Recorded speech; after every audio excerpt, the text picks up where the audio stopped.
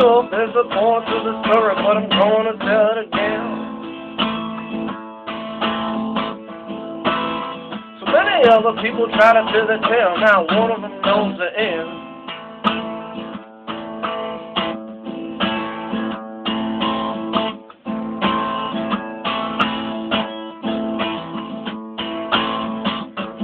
It was a junk house in South Carolina, held before the age of 10. Along with his older brother Billy and his mother and her boyfriend, who was a triple looper with some blue tattoos that were given to him when he was young, and a drunk temper that was easy to lose, and thank God he didn't know the sun.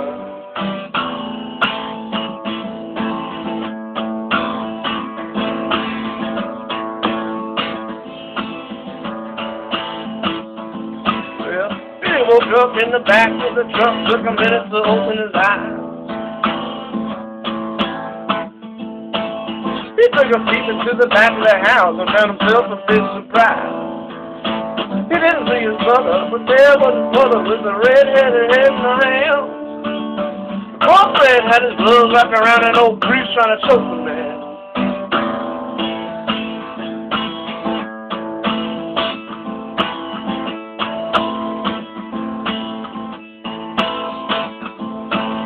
He looked up from the windows of the truck, threw up and at the truck in the stand.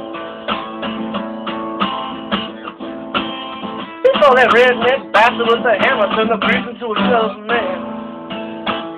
The priest was putting up the fight of his life, but he was only found alone. The boyfriend hit as hard as he could and knocked the priest right down to his shoes.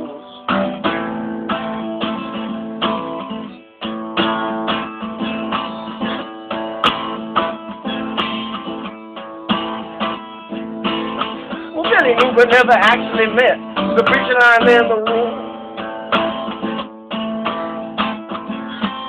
He heard himself say, "That must be my daddy," and he knew what he was gonna do. Then he got up enough courage, shook it up, and grabbed the first Mustang to find. It was a cold glass bottle of milk that got delivered every morning at 9.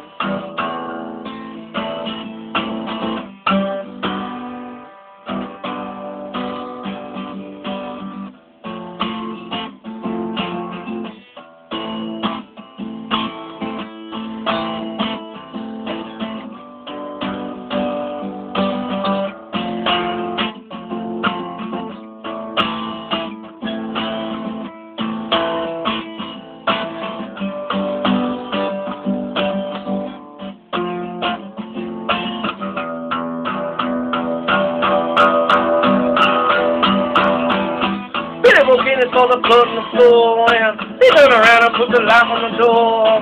He looked dead into the boyfriend's eyes. His mother was a ghost, he was set to cry. Then he took a step toward the man on the ground. From his mouth trickled out a little audible sound.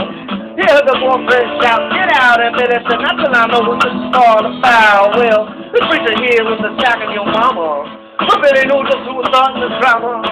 So Billy took that aim at his face and scratched a model on the man who left his dad in disgrace. And the bomb tail dripped down with the blood, and the boyfriend fell out dead for good. Right next to the preacher who was catching the air, and Billy shouted, "Daddy, watch out to come back here." His mama reached behind the sugar and honey and put out an envelope filled with money. Your daddy ever since she collapsed for tears. He's been paying all the bills for years. Mama, let's put the body underneath the trees and put daddy in the truck and head to Tennessee. Just when his little brother came in holding a milkman's hat and a bottle of gin, singing la la la la yeah, la la la la yeah, la la la la yeah, la la la la la la la yeah, la la la la yeah, la la la la yeah, la la la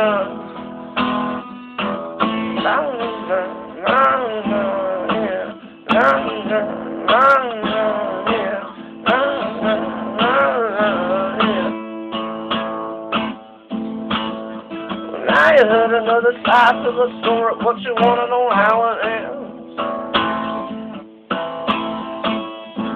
If you must know the truth about the tale, go on and ask the milkman.